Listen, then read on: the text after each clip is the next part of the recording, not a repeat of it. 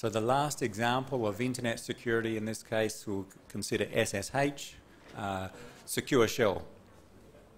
And it's something that I think you have used either as homework tasks. You may have needed to use secure shell.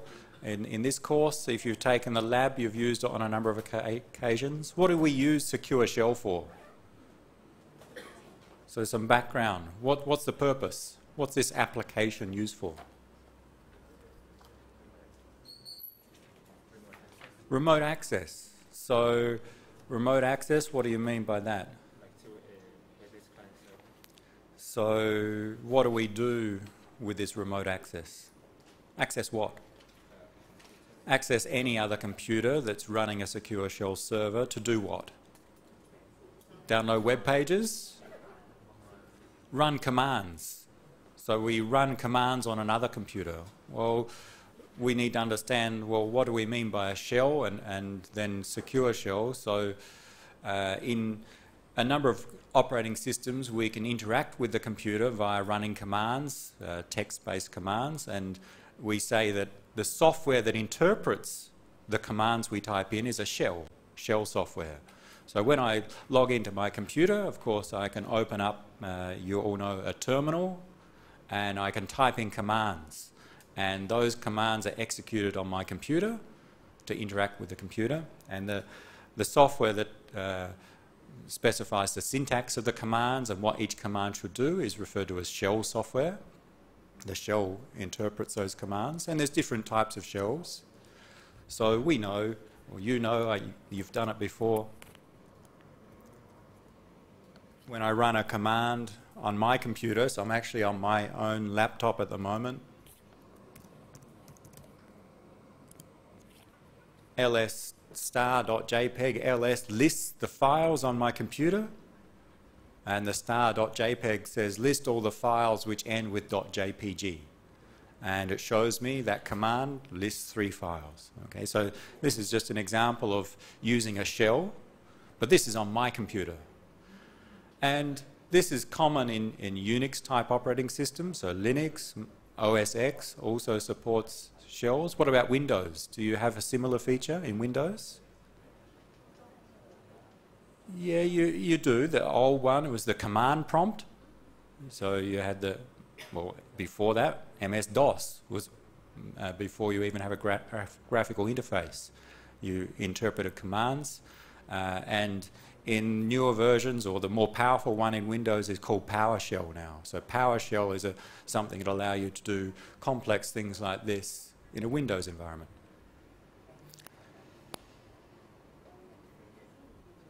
So we can do that on our own computer.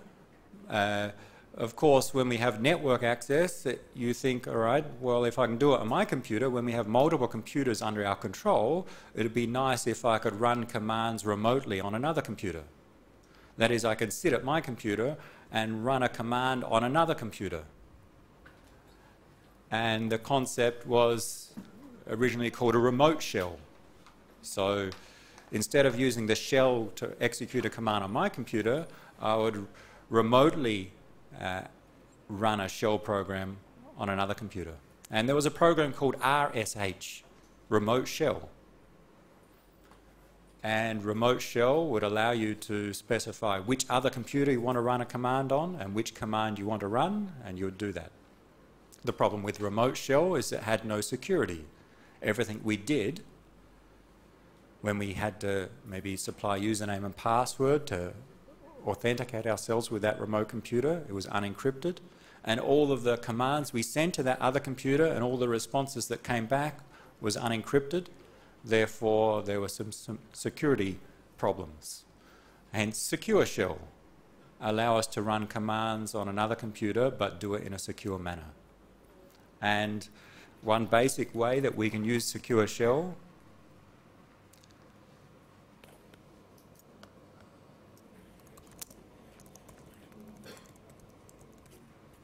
let's use the program Secure Shell and let's run commands on some remote computer. Which one? ICT server, which I have an account on, and run a command there saying run this command, ls_star.jpg, but not on my laptop, but run it remotely on this other computer, ICT. And it asked me for my username and password for ICT, so I need to be able to verify that I have access. Not anyone can run commands on that remote computer.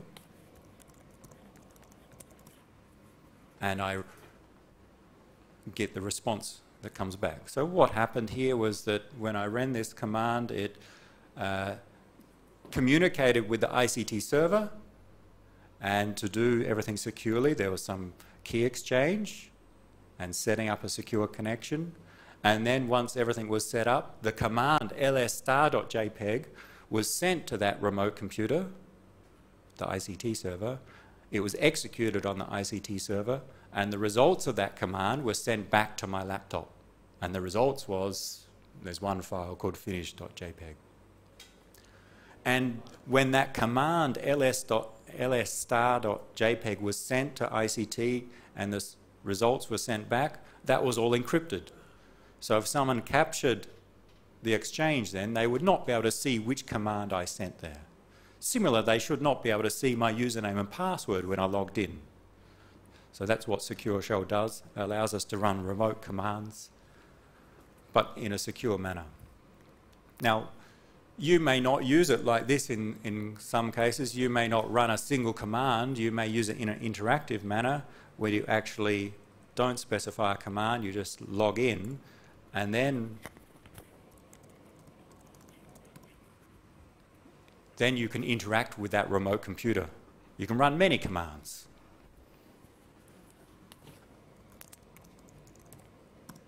Now I'm actually executing commands on that ICT server. So that's how you may have used it in the past.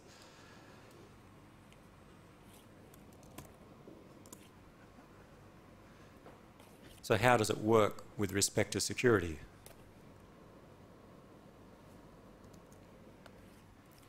Well, there's Secure Shell defines how we do the key exchange and how we do the encryption for the secure data transfer. It consists of, so it's not, it consists of multiple different phases and different protocols.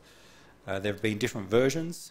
Despite the close name between Secure Shell, SSH, and SSL, they are different.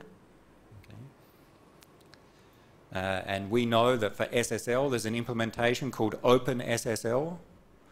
There's an implementation of SSH called OpenSSH. Again, despite the similarities in the name, they are completely different. So don't get confused between SSL and SSH. So with Secure Shell, normally what we do is when we connect to a remote computer, we use TCP, a transport protocol that provides us unencrypted communications between client and server, provides all the reliability such that if we send a message and something goes wrong in the internet, it will be retransmitted automatically by TCP. So that's a normal transport protocol used by remote access applications. So what does SSH do? It adds a sub-layer on top of that, the SSH transport layer protocol, that whenever we send something across the internet using TCP and IP, the transport layer protocol of SSH will ensure it's encrypted. So it will make sure that every piece of data we send between client and server will be encrypted. But to do that, we know we need a key at both client and server, a shared secret key, so there's other steps. We need to do some authentication, check that we're communicating with the right person and that they're allowed to access that server. So there's an authentication protocol. And that we'll see has a username and password for login. And there's the key exchange as well. So that's performed also in the authentication. We make sure that we can use, say, a Diffie-Hellman key exchange protocol so that we can have a shared secret key. So we'll go through an example to illustrate that and then show a couple of extensions or usage scenarios of Secure Shell. First, the authentication. let's have a look at the example again. So I want to access ICT server. Sorry, this one, shorter. The authentication in this case is by username and password. That is, how does the server know it's someone who's allowed to access it? Well, the server or the secure shell authentication protocol is now prompting me for a password. I supply the password. I type in the password on my computer. It's sent to the server, and the server checks that password that I supplied against one that was set up on the server in that case. So I need an account on that server, and that account comes with it, a username and password. So that's one form of authentication. The server authenticates the client because the client supplies their username and password, which were registered in the past. How does the client authenticate the server? How does the client know it's communicating with the correct server? Let me make a couple of changes. I'll connect to a different server. I have one of my own. It's outside of our area. We'll see later. sandylands.info. I'll log in. I have an account on the server. I try to log in. What's this say? And some of you may have seen this if you've used Secure Shell in the past. The authenticity of host, sandylands.info, that is the server I want to connect to, identified with this IP address, can't be established. So we're talking about how do we authenticate people, and now my software is saying I cannot authenticate the server. I don't necessarily trust it. And it's saying the server has this fingerprint, which is some, it has a key. DSA is used for signing. It's the digital signature algorithm. So it has a key, and this is the hash of that key, the short interpretation. And it says, are you sure you want to continue? What do I type? No. I cannot access the server. So this is a warning message saying, I cannot authenticate the server. The client is not sure that the server, sandylands.info, that you're trying to contact is in fact sandylands.info, or maybe it's someone doing a man-in-the-middle attack between your client and the server. So that's our problem that we have, and it's come up in SSL and in any scheme that we use public key crypto to exchange keys. What if a man-in-the-middle attack occurs? We need some form of authentication. This is saying that we have no form of authentication yet. Well, maybe I want to trust that a man-in-the-middle attack is not taking place. I believe that it's unlikely, so if I try again and it asks me, are you sure? And I type yes, I trust it, then I can access that remote server. So now I'm logged into the remote server. So this warning message was saying, well, I can't authenticate the server. It could be someone doing an attack, I don't know. In the first case I typed no, I don't trust it, so I couldn't log in. But the second case I typed yes, let's trust it. And now I'm logged into my remote server. So we need some way to authenticate the server, but I think many of you have seen such messages. The first time you access a remote server, you often see this message, meaning there is no authentication of the server. The client can't be sure it's talking about the right server. It could be a man-in-the-middle attack taking place now. Now when I'm securely issuing commands on my server, maybe someone's intercepting them and seeing what I'm sending. So I don't know, so that's the problem there. We'll look at a couple of the solutions in a moment.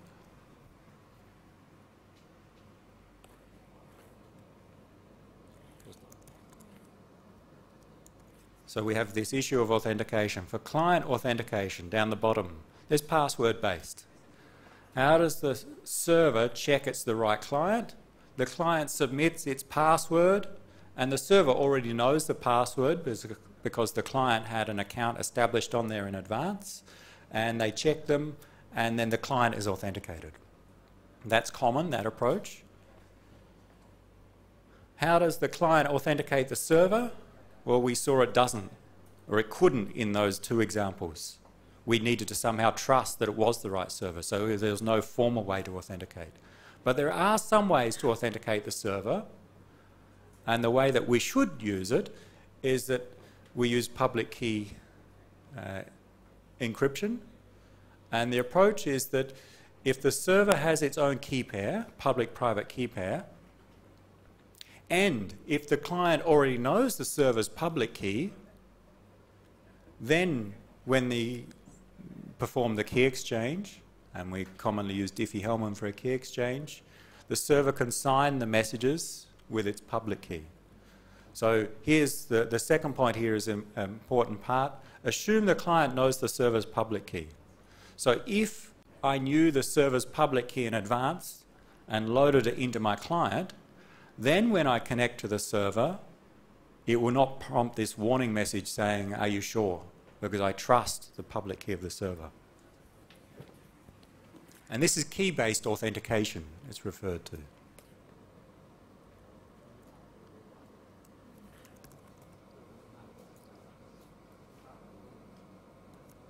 Let's try.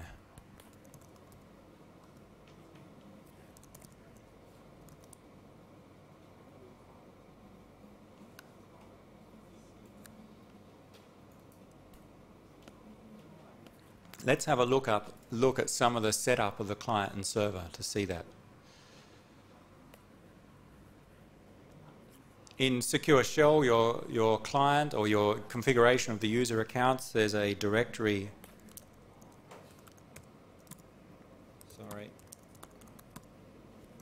There's a directory called .ssh, and inside there are some files, some configuration files for your Secure Shell software. And the first two, which already exist on my computer, I've already created them, these two, IDRSA and IDRSA.pub. IDRSA.pub is my public key certificate using RSA. So in the past, I created my public-private key pair using RSA, and they are stored in two files, the public one in IDRSA.pub, and IDRSA with no extension is my private key. Don't look at that. That should be kept private. Okay, so this is a file, and if you looked inside that file, you'll see my RSA private key. And how was it generated? Well, you know how to use OpenSSL to generate a RSA key pair, and it can generate the files, and that's just inside those. So I have my own key pair. Similar, the server has its own key pair, right? And other computers that use Secure Shell can have their own key pair. What else can be used here? Let me access again.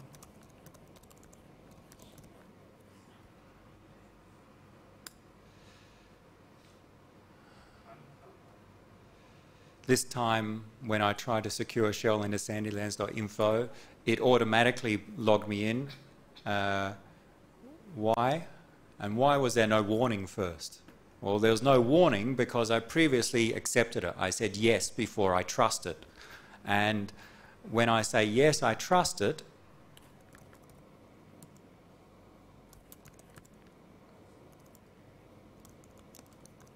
in the known host file are the hosts or the servers that you've contacted in the past and some key information of them. It's very hard to see, but one of the known hosts, and it starts here.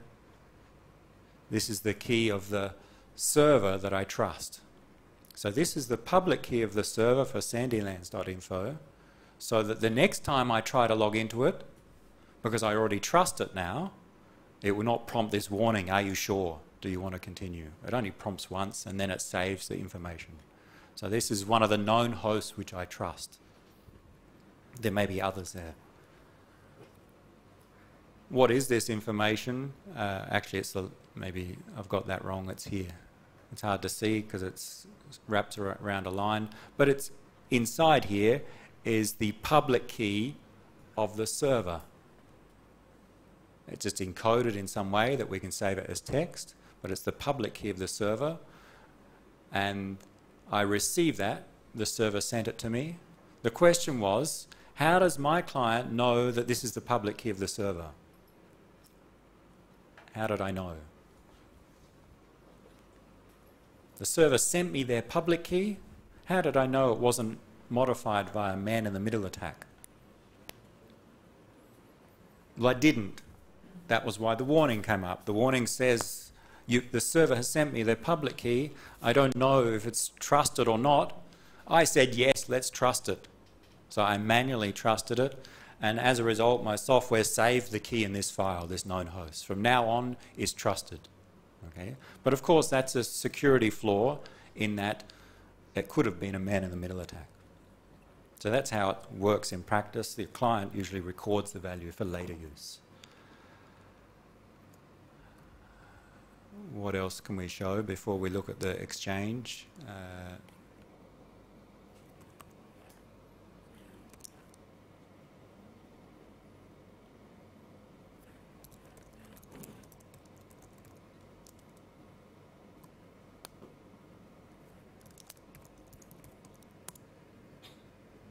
When I access the ICT server, it asks my password. It assumes my username is the same as on my client. And it works. So this is password-based authentication at the client. There's an alternative, which is key-based authentication.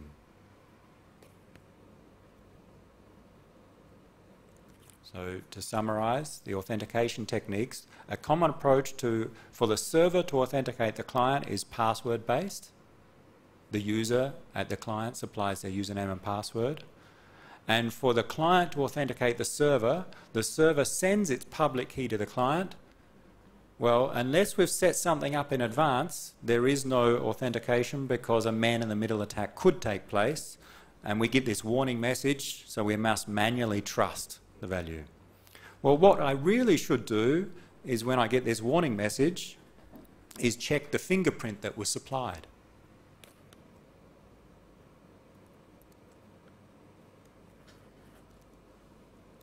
And if I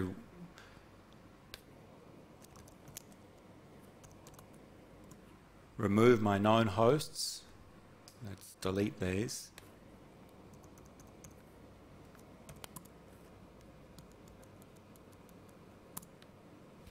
I remove the known host, so I no longer recognize any of the other servers, and I log into sandylands.info here. How do I be sure that it's the right public key of the server? I can check this fingerprint manually via some other means with the server's fingerprint. So if I can access the server via some other means and check its fingerprint there, there's a file that shows it, see if it matches this one, then I trust the public key. Then I've manually verified. But until I do that, it's still a chance of a man-in-the-middle attack. So with secure shell access, unfortunately, that man-in-the-middle attacks are possible, and because many people will type yes here, then we're not sure if a man-in-the-middle attack is taking place or not. We need some out-of-band manual verification. All right. So enough examples on the command line. Let's look at the exchange that takes place.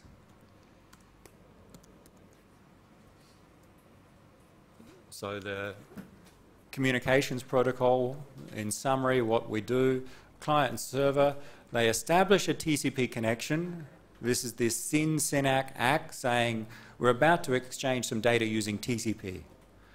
But before we send any commands like ls_star.jpg, we set up the secure connection, and the messages here summarize what takes place. We'll see them in a capture in a moment, but first there's some short messages from client to server and back saying this is the version of the protocol we're using and the version of software, just to say that this is what I'm going to use, and if the server doesn't trust that version, it can reject the message and not connect. Then there's some initialization of the key exchange saying what algorithms are we going to use. So we'll see those messages. Then there is the key exchange. So again, we can use different algorithms to perform a key exchange. So this is to exchange a secret key. We will see an example where we use, again, Diffie-Hellman, our favourite key exchange algorithm. It's an easy one to follow. Once we perform the Diffie-Hellman key exchange, both client and server have a shared secret key. Now that they can tell each side, let's change keys. Let's go from the key exchange steps to now using this new shared secret key to encrypt our data. And I think the service request we will not see, but after this we have encrypted data back and forth. So let's see that via a capture.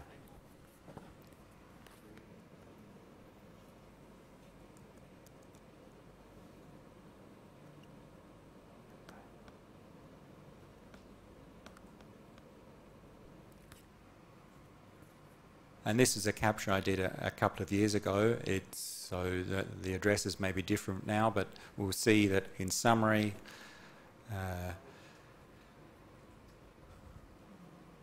what's my laptop's IP address in this case? Anyone want to guess? My laptop, or my client in this case?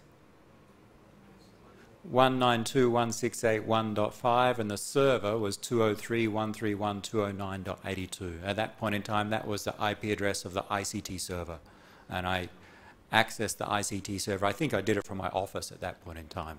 So remember, the 203 address is the server, the 192 address is the client in this case. And this is the secure shell messages that we see here. And in summary, what do we see? There's two messages at the start. The server tells the client what protocol it supports and the version of the software it supports. And similar, the client sends a message to the server saying what versions I support. Because the server may be set up to say, don't allow a client that's using a version lower than this value to connect, because it may believe that older version is insecure. So that's an important thing with software. When they use different versions of software, we may believe that some are insecure, so there's some exchange to verify or to check whether you allow that.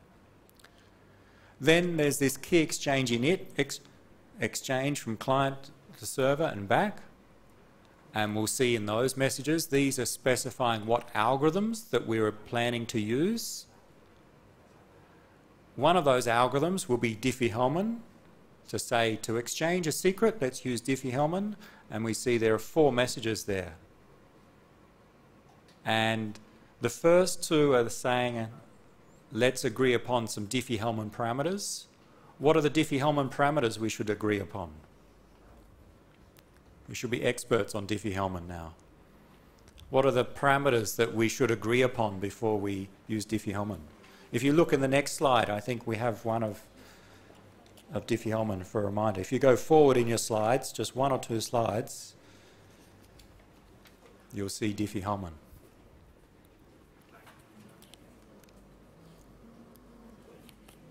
If you go forward, I've repeated this slide showing Diffie-Hellman. Remember, there are 2 public parameters, alpha and Q in our notation. So we need to know them, and they are public. Anyone can know them. They don't need to be encrypted when we exchange them, and that's what these 2 messages are about. They're saying, let's agree upon, or what parameters are we going to use? Which public values are we going to use? And then these 2 messages will do the public key exchange. Y of the server will go to the client, and the Y of the client will come back to the server. So that will be the Diffie-Hellman exchange. Once we've exchanged our Diffie-Hellman public values, the 2 Y values, each side can independently calculate the shared secret key, K. So that happens after this step. So they calculate a shared secret key, K. Similar to SSL, they use that as a master key and generate another key from that. And then the client says, let's use that new key to encrypt our data, and we'll use a symmetric key algorithm. So the client sends a message saying, let's change from the key exchange part to the data encryption part. And from then onwards, everything sent between client and server is encrypted using one of the algorithms chosen in the previous messages and using the keys which were generated from that Diffie-Hellman key exchange. So in our capture, we see all the other packets are encrypted packets. When we look in them, we will not see the contents of those messages.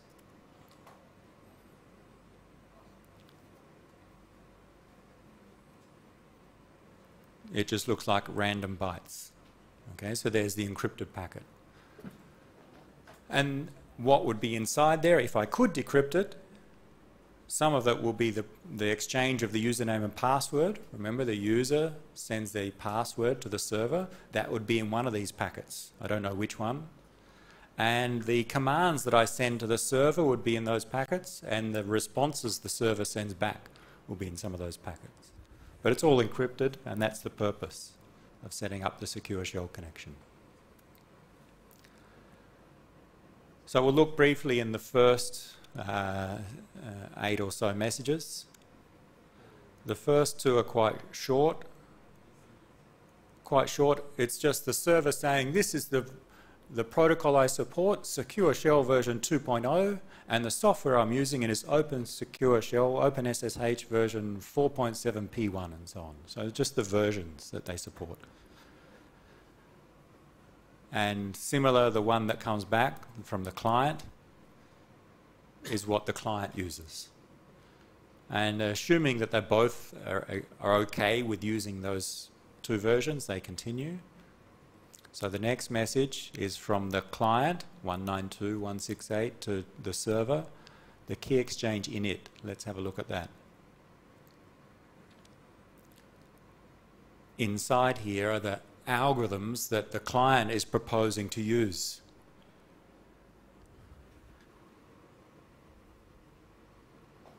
Key exchange algorithms, KEX, key exchange. This is the client saying, to perform a key exchange, I want to use one of these algorithms, and it lists them here. I can't see all of them, but Diffie-Hellman Group Exchange SHA-256, and there are others here. So this is the client saying, these are the algorithms I support for key exchange. And similar, there's algorithms for encryption and for MACs, message authentication codes. The server host key, this is for verifying the server, so what type of key do we expect from the server? Encryption from client to server, what algorithms I support, AES 128, counter mode and others. And in the other direction we can support other algorithms, usually they're the same in both directions. And what MAC algorithms do I support? And what compression algorithms do I support? HMAC with MD5, HMAC, UMAC, so different MAC algorithms there. And compression, we may compress or not, none, or use a particular compression library. So you see similarities with secure shell, a secure sockets layer. We exchange the versions we support, we agree upon parameters, and we say what algorithms we support. This is sent from client to server, and then what does the server send back?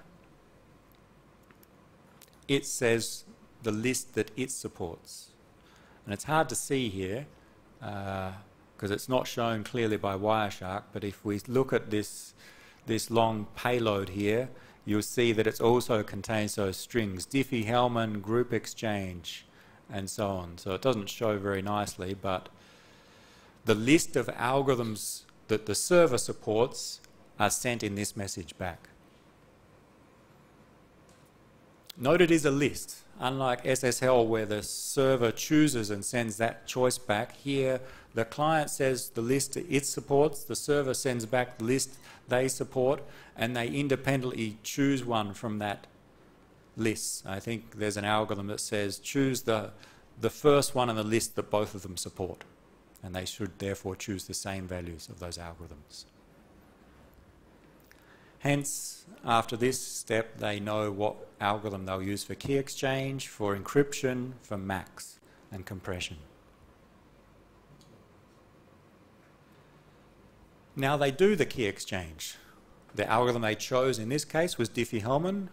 Diffie-Hellman group exchange, I think, is the extension here.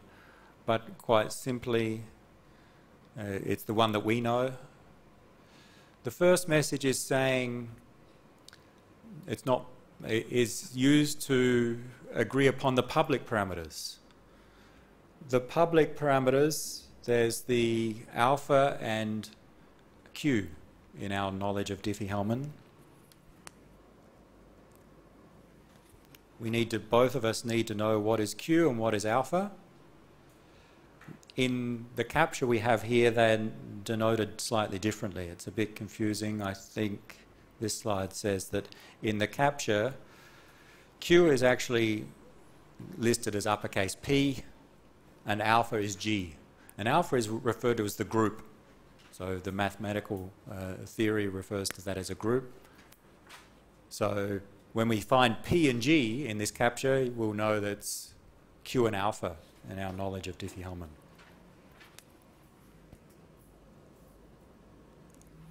So what's happening is that the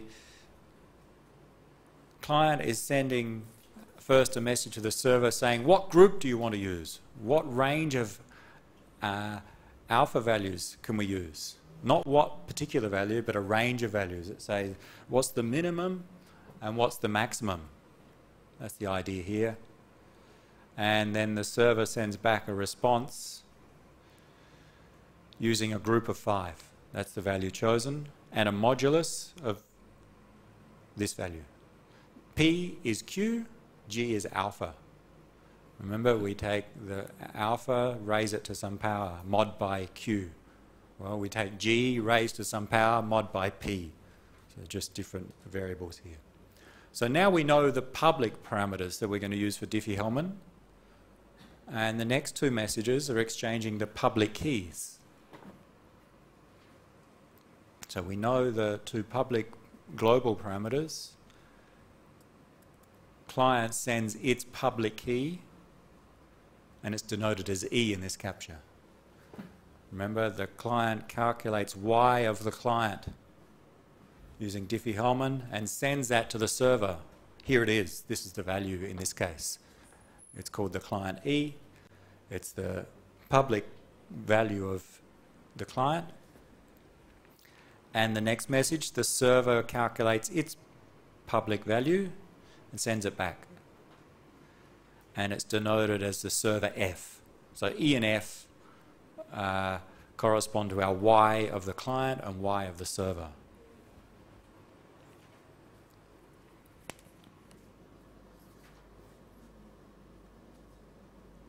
Just to summarize on that, so remember Diffie-Hellman, the algorithm we've denoted as alpha and Q as global public parameters. They are agreed upon in the first two messages. Then we exchange public keys, Y of the client, Y of the server. They were exchanged in the last two messages, which were called E and F in the secure shell implementation. The mapping of those values is listed here. So just different people give different variables to refer to those values.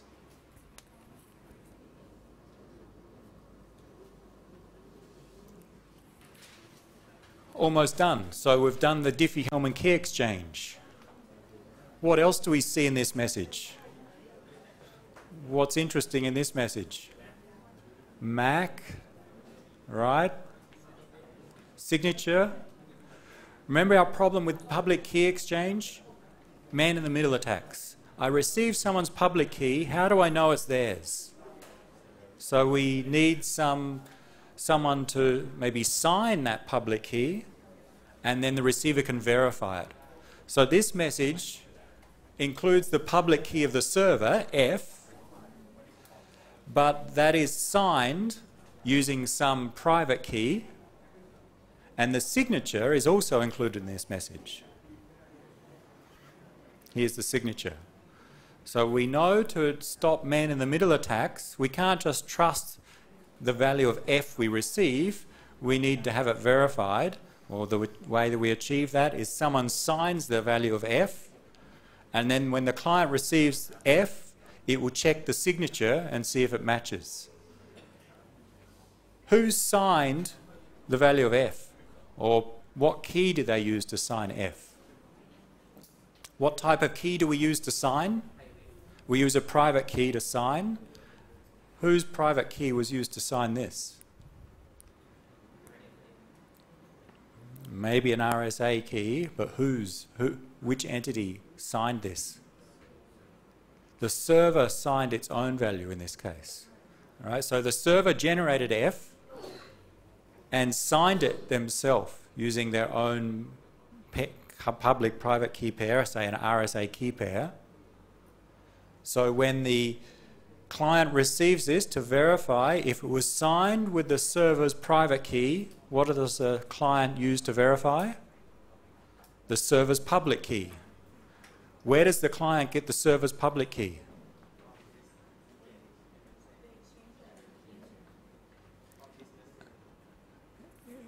That's our problem, and that's why we get this warning message in Secure Shell. When we get a public key from the server sends their public key unsigned to us.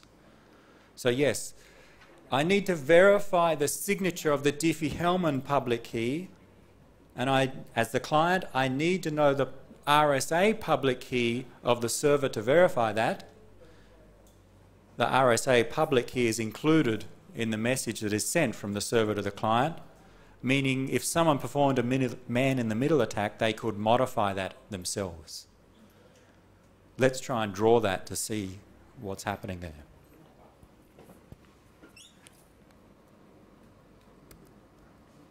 We'll not draw all those messages, but illustrate what's happening with the signatures.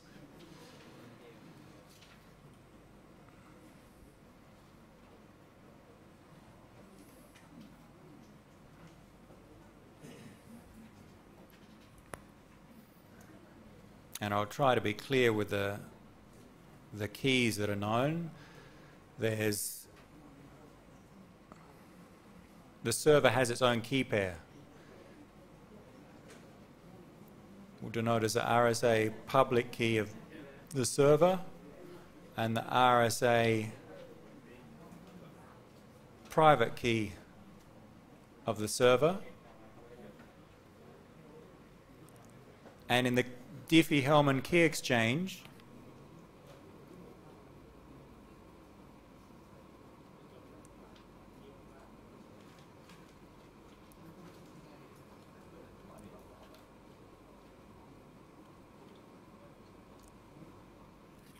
we'll not show all the messages, but the key exchange part of the messages. The client sent its Diffie-Hellman public key to the server. This was the value, and we've got different notation. This was the value, sometimes we'll denote it as YC, or in the capture it was called E. So the Wireshark software called it E. In our general Diffie-Hellman algorithm, we've called it Y, the public value. To be more precise, I'll say it's the Diffie-Hellman public key of the client. And what came back was the Diffie-Hellman public key of the server. And the notation we've seen is YS, or in the capture it's called F. Right? So different notation, but meaning the same value.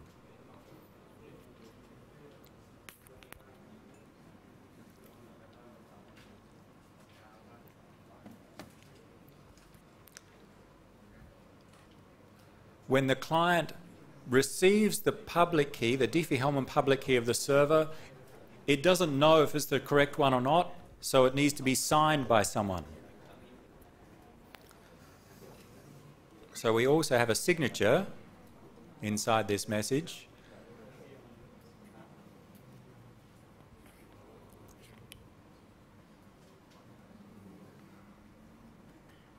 The signature, remember, to sign something, we take the data, encrypt it with a private key.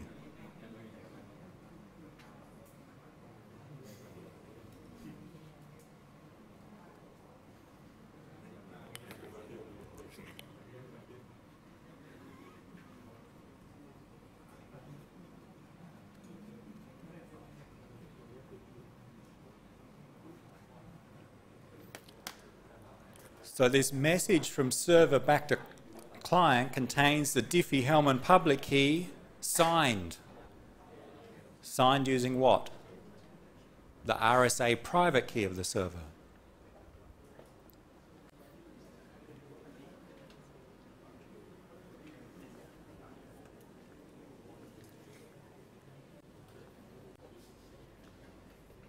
Any questions?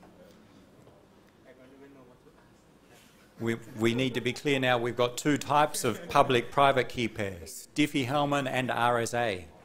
But we have the same concepts. When we sign something, we use a private key.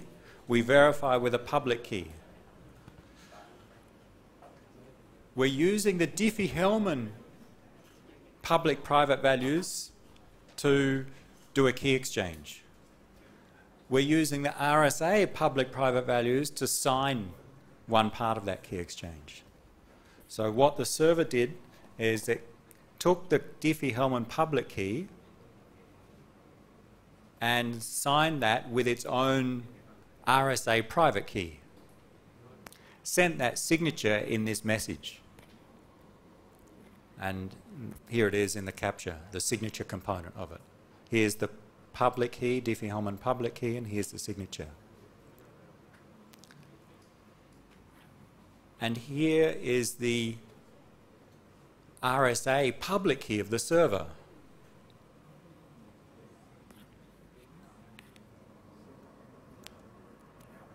Let's see.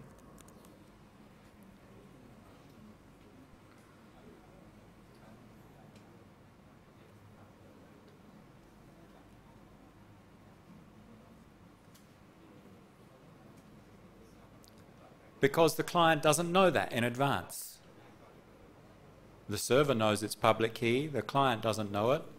The client will need the RSA public key to verify the signature.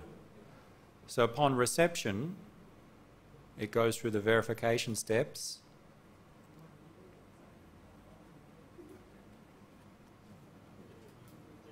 And to verify, we decrypt using the RSA public key of the server, the signature component. Compare that decrypted value with the Diffie-Hellman public key that was received.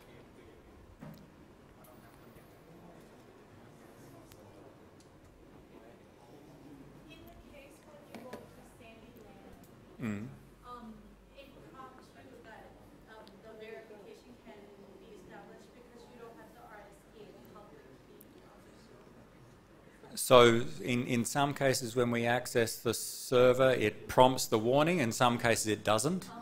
So why is that? Well, why do we get a warning, maybe? Well, what's the problem here? In this second message received, what's the problem from the verification perspective? What could someone do to do an attack?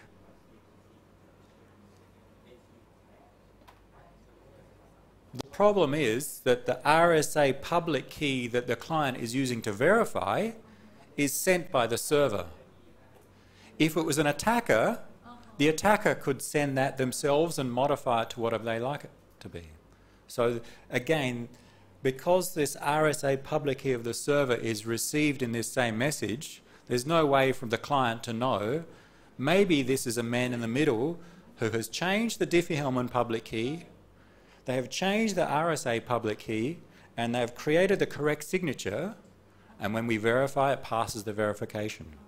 So the problem is the RSA public key of the server was sent from the server in the clear, unsigned, and received by the client. And hence, my software, when it receives this, prints a warning message. I can't trust this. Someone has sent me an RSA public key, but I'm not sure if it's the correct one or not. And it presents this warning, do you want to continue? If you type yes, then your software stores this RSA public key for later use. It now trusts it. But if you say no, then you cannot log in because you do not trust this RSA public key.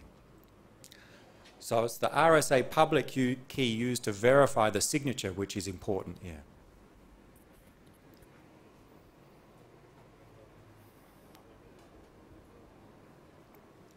The same problem happened with HTTPS and SSL. We use Diffie-Hellman, we use RSA. How was the problem solved with HTTPS? How did the client, when the client received a Diffie-Hellman public key of the server, it was signed. How did the client verify? Let's have a look. When the client received the Diffie-Hellman public key, YS, in this key exchange message, it needs to verify it was signed with the private key of the server, the RSA private key. So therefore the client verified with the RSA public key of the server. That's the same step as what we're seeing. Why did the client trust the RSA public key of the server in HTTPS? What's the thing that's important? What do we trust? Why do we trust the RSA public key of the server? The certificate authority, or the certificate. That is, in HTTPS, we use the RSA public key of the server to verify the Diffie-Hellman public key. Why do we trust the RSA public key of the server? Because it was signed by the authority, the certificate authority, in the certificate that we received.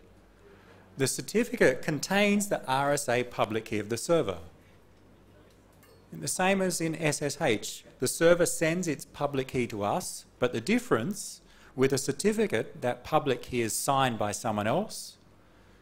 In Secure Shell, that public key is not signed by someone else. And since in the HTTPS we trust that someone else, the authority, we trust the RSA public key of the server and hence can verify the Diffie-Hellman public key. In this case, we receive the public key, the Diffie-Hellman public key, we receive the RSA public key, but we don't have a way to trust the RSA public key explicitly. That's why we get the warning message, and if we manually check, we can answer the yes or no, and if we say yes, then we do trust it. So in fact, very similar mechanisms, just a difference in who do we trust. If we do trust, then they generate a key.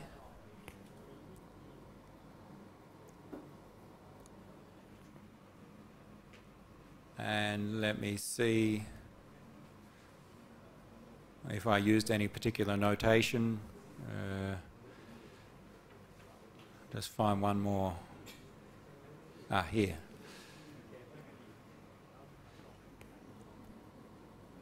We're almost done.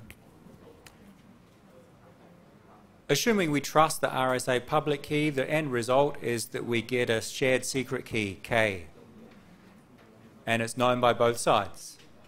That was the purpose of doing Diffie-Hellman, get a shared secret key. And then we can use that to do the data encryption.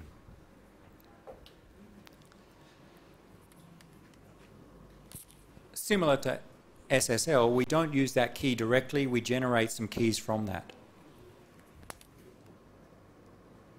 And this shows some of the steps to generate those keys. So we have a value K that we obtain from Diffie-Hellman. What we do is we take some other values, combine them together, hash them to generate a subkey, or in this case, an encryption key from client to server. And we do that in other steps to generate some other keys. So we saw this in SSL as well. We have a master key. From that, we can calculate hashes of that master key and some other strings to generate some subkeys. And we do that here, where we take a hash of the master key K, some hash value, another hash value H, which is down below, some fixed strings, C means the character C here, and a session ID, which is obtained from the initial message exchanges, where this H value, the hash, is obtained from hashing all of these things. The public, or the IDs of the different entities. I think there should be ID of the client, ID of the server. M is the protocol version, that very first message. The public key of the server, and the public Diffie-Hellman values, and the secret key. Again, the exact details are not so important, but here we're using hash algorithms to generate subkeys. And we can change some of those strings. For example, if we change C to another letter, we'll get a different value. The hash of two different inputs produce two different random outputs.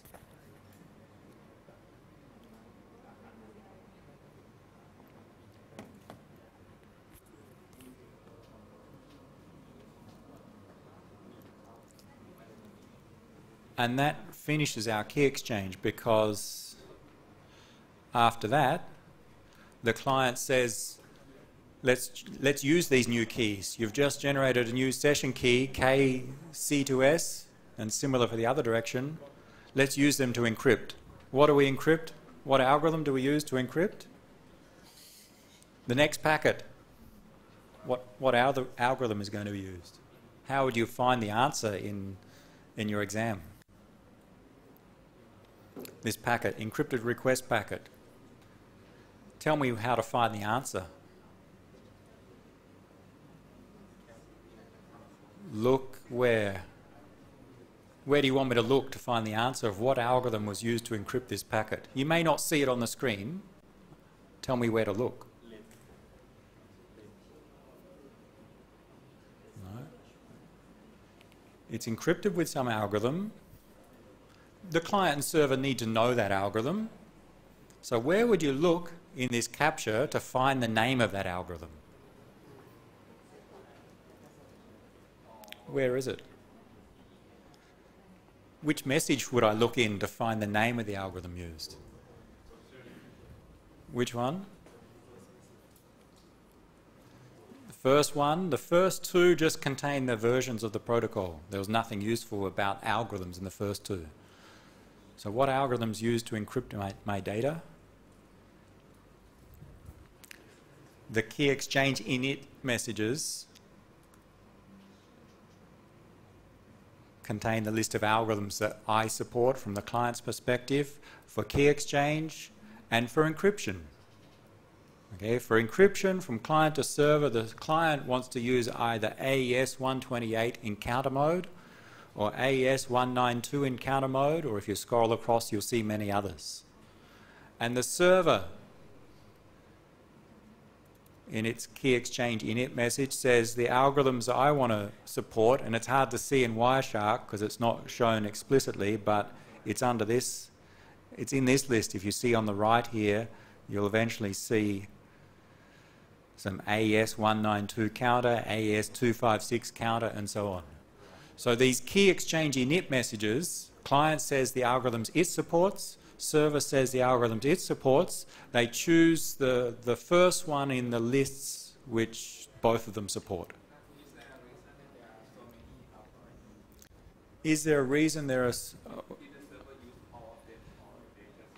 The server supports all of these. All right, the server says, I support this list of algorithms, and in this order of preference. All right, it prefers the first one, but it will support others. It depends upon what the client supports. So as long as the server considers them all to be secure, then it can say it supports them, and they'll choose the best one, the highest preference for each. So you could find the algorithm from those two lists. You'd need to look in there and see which one is common and at the highest point for the encryption. And you'll see probably it's AES 128 or one of them. I think they both support AES 128 counter mode. So that would be the algorithm, yeah. Everything after that is encrypted with AES 128 in counter mode. And you will not see the exchange of username and password for the login or the messages sent between client and server.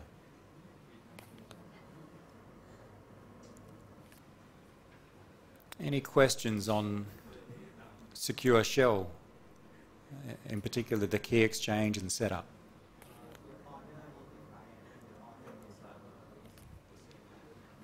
The order sent by the client is what it prefers. Yep.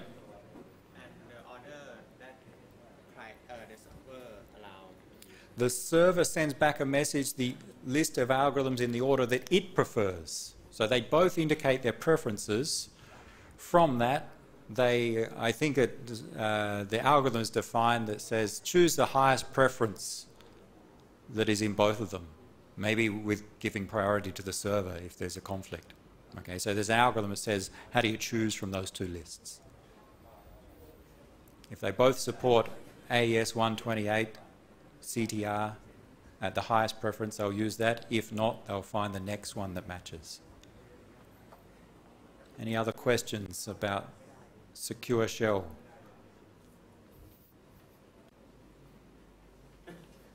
This is our second example of internet security. You'll see there are similarities though with SSL.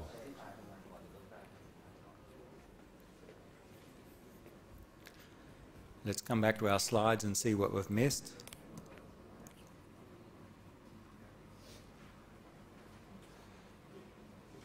So we've gone through the steps of the setting up the secure connection, and then after that we can encrypt data. We didn't see a service request. I think that's not so common. There are some algorithms that define how to generate the subkeys from the master key, K. Many different algorithms are supported, so this is the list of ones which I think are supported. So they can use whichever is preferred. Some are required, some are recommended. That's normal Diffie-Hellman, but in the packet capture it used different notation, so it used these values just so we could compare them. And we've gone through the capture. This just illustrates when we encrypt the data, let's say using AES, how it's done. Well, we have the original data, we may compress that if we use a compression algorithm. We take that compressed data, we make the packet a fixed length, so we may have to add some padding because when we encrypt, we need to encrypt a particular size to be efficient, so we may pad it out. Add some header information like the packet data length and the packet length.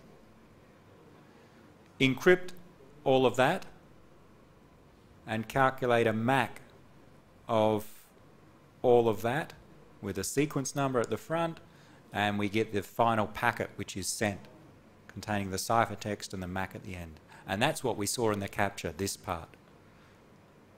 Of course, when we see this, we cannot work out what the payload is.